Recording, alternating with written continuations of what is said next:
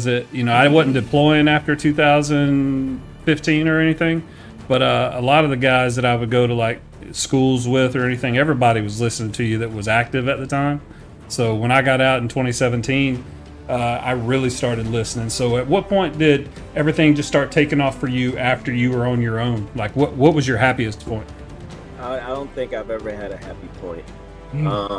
When my brand was like the hottest thing in the community, everybody was trying to take advantage of me. Wow. Right. Everybody needed something from me, and I'm a very generous guy. I want to help everybody. Yeah, But that's it my right there. involvement in helping people has also affected my mental health to the point where I started realizing, like, no, it gets lonely at the top. Oh yeah. You can't trust. Everybody has a motive. Everybody has something they want. Me, genuinely, I just want genuine relationships. Absolutely.